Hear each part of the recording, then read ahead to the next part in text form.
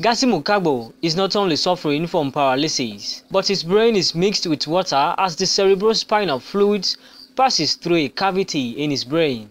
According to the mother, Kadiatu Sesay, she said she didn't give birth to Gasimu in this condition, but the condition started when he was 6 years old. This people here, were born now. I'm not born now with this head. I'm born now as mortal man. 6 years and 3 months. Now this people here, combustion ulam. This combustion ulam. Now they left for waka. You know if waka came, we ready for his pasafila. We she don't panic. Go the kick down mora pasaka esa. Emina uma. Papa no day. God don't left me this speaking at me hand.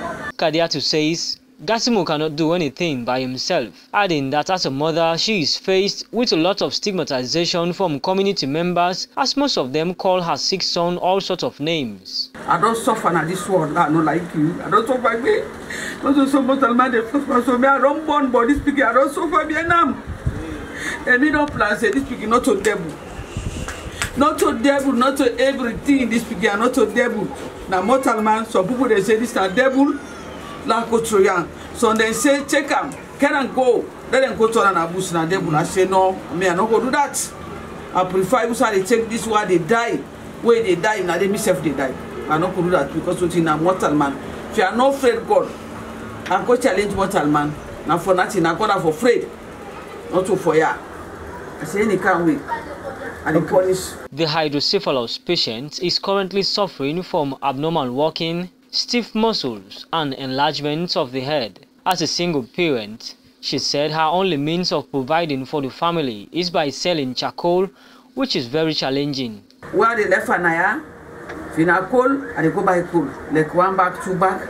Why I don't sell and so they for sales and they go buy again. I'm not going to flop that 2 bag money because now that they pin to they eat.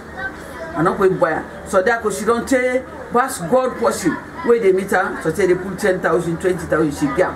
When you need something, you go tell me, say, Mama, I want eat. I'm hungry. I say, well, today I don't get time. I say, Bia. He say, okay.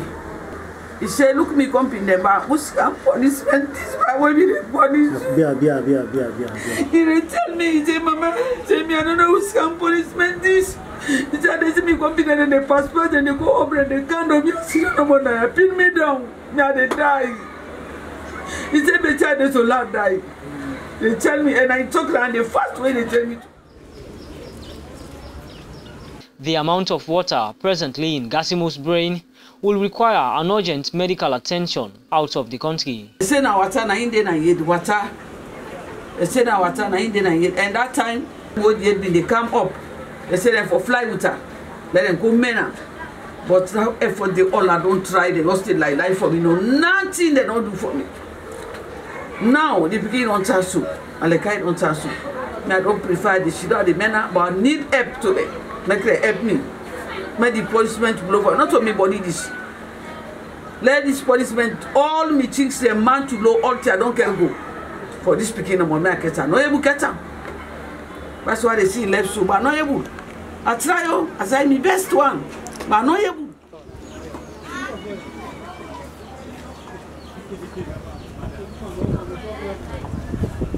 Kadiatu says she cannot afford and therefore call on humanitarian organizations and philanthropists for support. And if anyone wishes to support, she can be reached on +232 88 012 998. James Tamba-Martha, AYV Primetime News in Freetown.